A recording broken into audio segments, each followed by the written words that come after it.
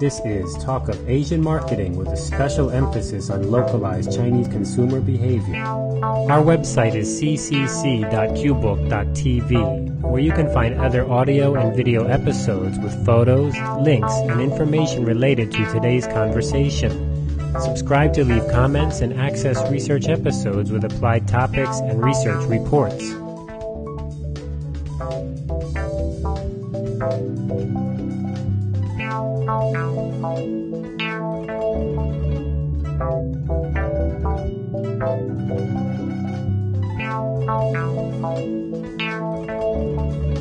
All right, here we are, Talk of Asian Marketing. We have a special trip today because we're going outside to have some fun.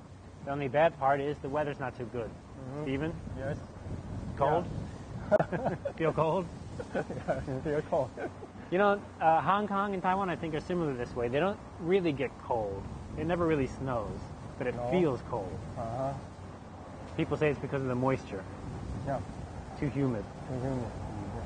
Okay, well, we are at the Taichung High-Speed Rail Station, and behind us you can see the station stretches back here quite a ways, real nice.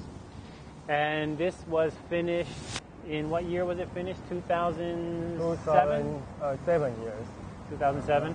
And where are the big stations at? Taipei? No, I mean, I think it should be in Kaohsiung. Kaohsiung. Yeah. Kaohsiung's the biggest station? Yeah, maybe. Interesting. But this one is also very big. This is pretty big. Yeah. So the stations are Kaohsiung, Taichung, Taipei? Yes, and some kind of Taoyuan, Tainan. Taoyuan. Hsinchu. Yeah. Hsinchu, the big important technology places, right? Yeah. It's real nice, real modern. It looks like an airport, doesn't it? Yeah, just like an airport. In fact, I think it looks better than the Taiwan airport. Really? Yeah. Okay, well, let's talk a little bit, Stephen, because maybe our viewers don't know some of the transportation situations. Now, if you go to Hong Kong, for many, many years, I think since the early 70s, they've had a very advanced subway. Tube system, right? Yes. Now, the tube system is very interesting because I read a story. I don't know if you've heard about this. Of course, it's very troublesome to build that. You got to dig under the ground, right? Yes. But because Hong Kong was basically a British dictatorship, they could demand to have it done, and they made this great system. Taiwan's a little bit more difficult. A little bit, yeah, because the land law, a lot of trouble in getting the land. Getting the land, yeah, very difficult, expensive at least, to say the least. So they had to get a lot of land for this system, which is the high-speed rail. So in Taiwan, we've been a little bit more behind Hong Kong, I think, and then China's another step behind that, pretty far behind, I think. Yeah, but China right now is in progressing. Yeah, progressing. I think when I ride on this train, it reminds me of the high-speed rail from Shanghai to the Shanghai airport, and that's a monorail. A maglev. Really neat. But I've ridden on this train a couple times. It's really great fun. Now, let's remind our viewers who maybe have been here before or haven't been here. In Taiwan, when you wanted to get around, when I first came here in the 80s, there was one way, and that was called the wild chicken bus. Why? Can you tell us why was it called the wild chicken bus? Because you can get off the bus everywhere down the overpass. I mean, in fact, I remember in maybe late 80s, I would take the bus and you just tell them, I want to get off. Yes. They stop on the side of the highway, Yes. and you just jump off and you got to go down the on-ramp by foot. So basically, they take you anywhere, but they were illegal, right? They were illegal because at that time the government controlled take the control of the transportation. I mean the bus was administered by the government. So there was a legal one, but that was the government one. Yep. I mean the bus company had to get a license from the government to run their business at that time, and this kind of wild chicken bus run their business by their own. Then so it was illegal then. But right now it's open. So now it's totally open, of course. Right. But back then it was difficult, and I remember taking the legal buses, and I remember many times, you have this experience, this is back in the late 80s, you go to the window to pay for the bus, and back then there were two kinds of tickets. One was with AC and without AC. You remember that, right? Yes. With air conditioning, without air conditioning. And so I would pay for the without air conditioning, and then the bus is there and you get on, and you get without air conditioning. If it has air conditioning, they don't let you on. But lots of times I pay for the AC, get on, and there's no AC. Right? And then you can't return your ticket, and they just tell you forget it. And the service was really, really terrible, really, really bad. The buses were very run down. Yeah, sometimes it was out of control. Yeah. During the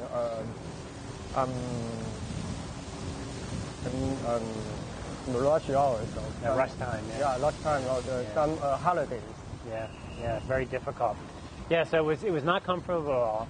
And then the wild chicken buses came along, and that slowly developed. It's been legalized, and now we have a great bus system, way better than in the U.S., which kind of has disappeared, the bus system. I used to take some Greyhound buses. You've been on buses in the U.S. before, haven't you? And now it's way, way, way better. Hold on. Got a problem? Okay. So now we have these great big buses. They have these great big comfortable seats. In fact, when you get on a bus, it's a little bit shocking because you sit down and lots of them, one person gets one humongous seat. It always reminds me of a TV show back in America called All in the Family with Archie Bunker. He used to sit in a big chair, and it's really comfortable. And you can have a personal monitor to see the movie. LCD screen right there on your chair. And some of them are such great service. You have a J comes over and gives you tea or coffee, right? Yeah, but it's not always. No. Yeah. No, some of them are, though. I'm surprised. I think there should be space over during the time because the bus company encounter some problem. A lot of competition. Yeah. A lot of competition. It's like during the time of SARS. They were hard to get people on the bus. They have to offer a lot of discount, things like that. Yeah, very interesting. So things have really changed a lot. Now, this high-speed rail has caused some changes, too, because it was just about 10 years ago in Taiwan, all of a sudden we had a lot of domestic airplanes. And I remember flying from Taichung to Hualien, which is on the other side of the mountain. The price was really cheap. We're talking maybe 50, 60 US dollars. I could fly over there and fly back. And it was just a real short flight. But now, because of the high-speed rail, this is getting all wiped out, right? During you're right. Right now, the flight from Taipei to Kaohsiung is getting because many people are taking this high-speed rail. Cheaper, faster. Faster and maybe cheaper. A little bit cheaper, not a lot cheaper. Yeah. So it's a really nice development, and I think that living in Taiwan has become very comfortable transportation-wise, right? Yes. Another thing we haven't mentioned, maybe when we get back on the highway, we can shoot some video or shoot some pictures of it, is the highway system. Yes. Really big changes there. If you've been in Taiwan before, but it's any time before 2000, 2001, you haven't really seen the new highway system, which is great. Right. It takes you everywhere really fast. Definitely. You don't drive much, do you? Sometimes. Because we used to drive from Taichung just out to Nantou. It would take us a couple hours. Now we're out there 40 minutes. Because of the high-speed road. Yeah, right. The number 3 highway. Yeah. So I'll post a picture. I have a nice picture on my website.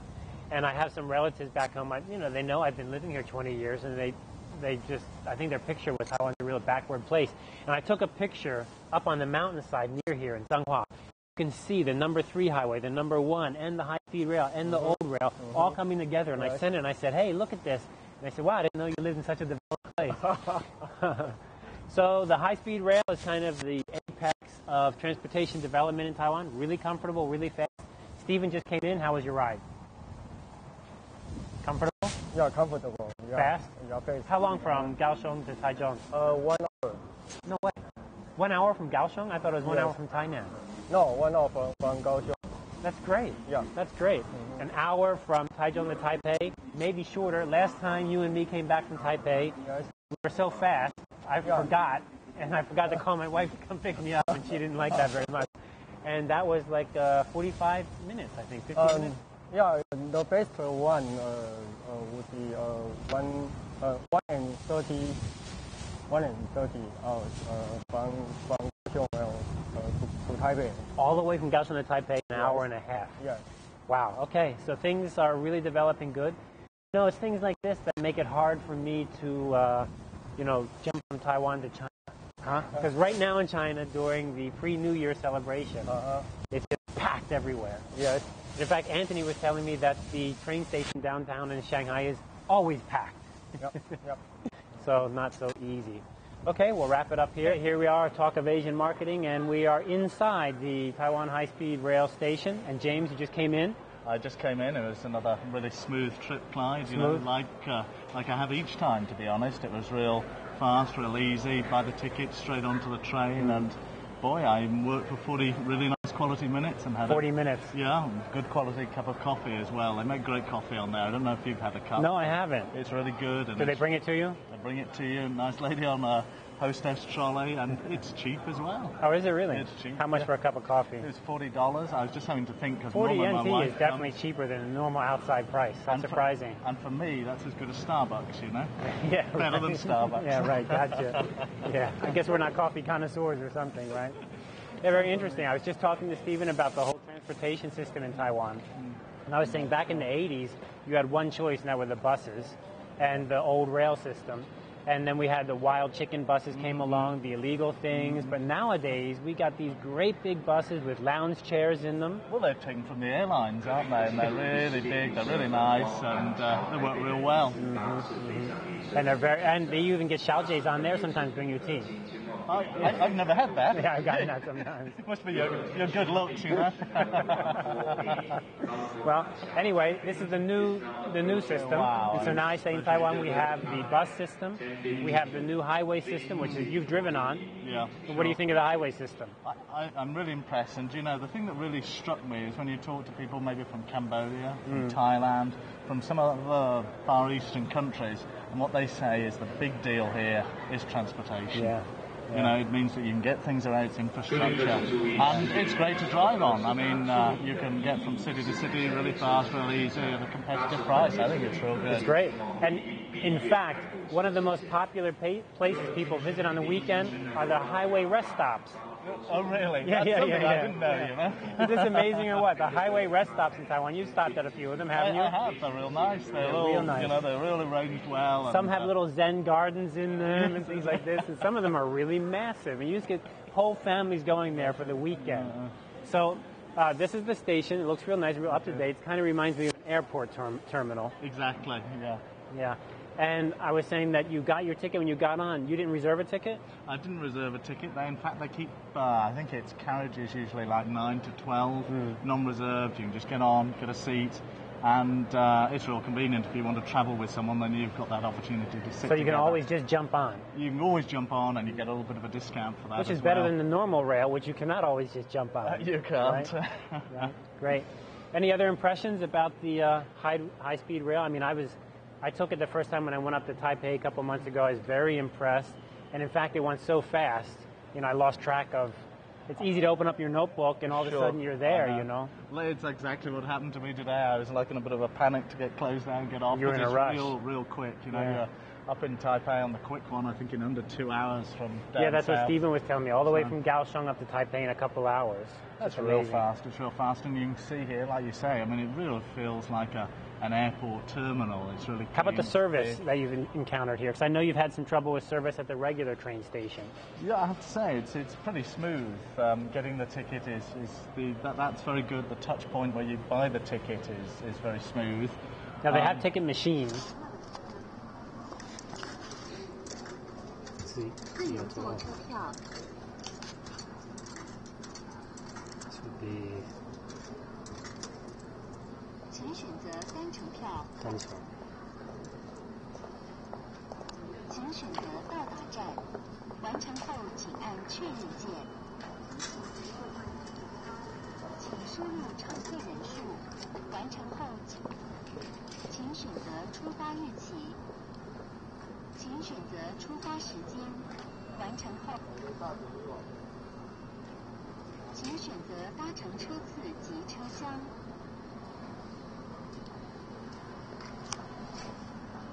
请确认购票资讯。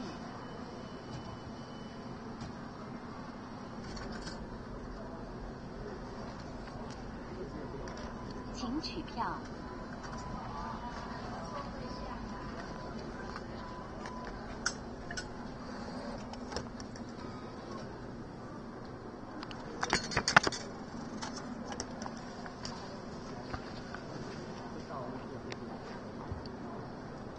And they also have counters. I I've know. only used the counters. Likewise, yes. I've heard that the machines are a little troublesome, to be Funky. honest. Yeah, there have been some complaints about the machines. Yes, getting up to the ticket window, that's real smooth, and I've had no problems there. They even interact with you in English quite smoothly if you want, or Chinese, whatever your preference is. 你好，台中市。一张。是。哎，一个。哎。440。440。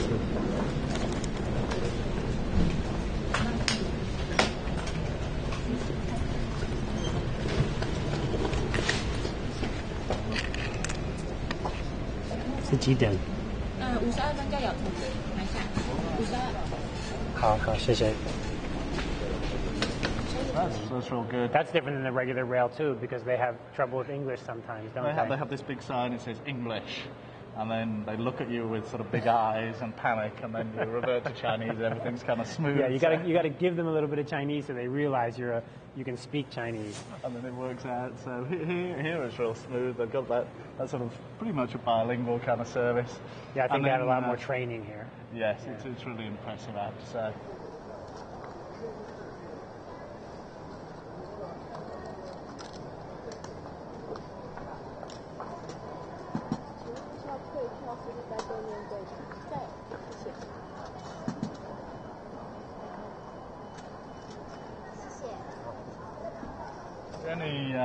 Some of the glitch points, it's troublesome once you get up for your ticket.